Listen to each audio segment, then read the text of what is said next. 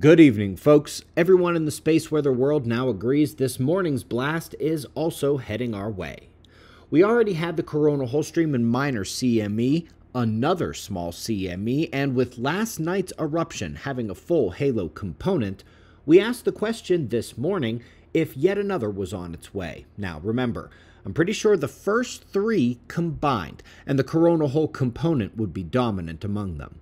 Last night's CME is the fourth and is a yes, and here's the updated coronagraph from this morning's eruption. Couldn't be more obvious. Another full halo event. That means 5 shock waves in 3 distinct impacts are coming soon.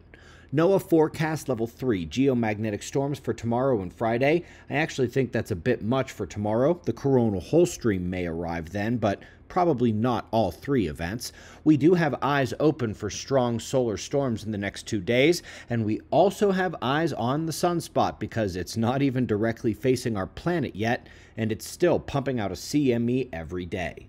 Coronal hole stream about 24 hours away, CMEs right behind it. Eyes open for more flares and eruptions. Hopefully I don't have to come back here tonight for number 6.